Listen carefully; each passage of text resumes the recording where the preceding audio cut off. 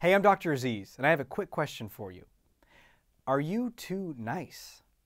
You know you are if you have a hard time saying no, you say yes and agree when you don't really want to, and then you're nervous in groups or speaking up in meetings, and you feel uncomfortable around your boss or senior management or successful people or that beautiful woman. And you try to act normal and natural and confident, but inside you feel anxious and tense and uncomfortable. These are all signs of too much niceness. And I know the signs well because I spent many years myself stuck in the nice guy cage, wanting everyone's approval, afraid of what people might think and not wanting to upset others, so I was nice and quiet and didn't assert myself and I wasn't bold or direct.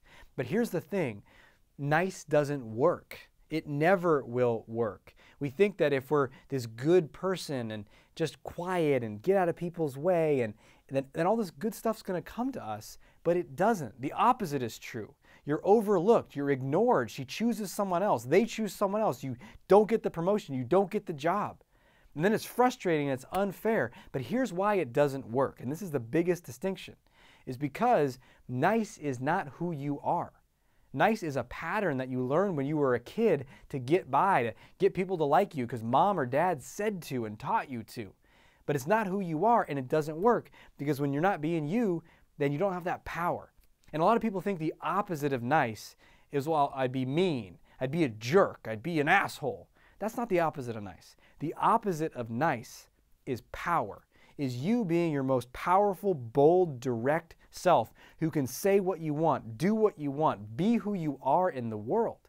And that works. That is magnetic. That draws opportunities to you, people to you, dating and relationships to you.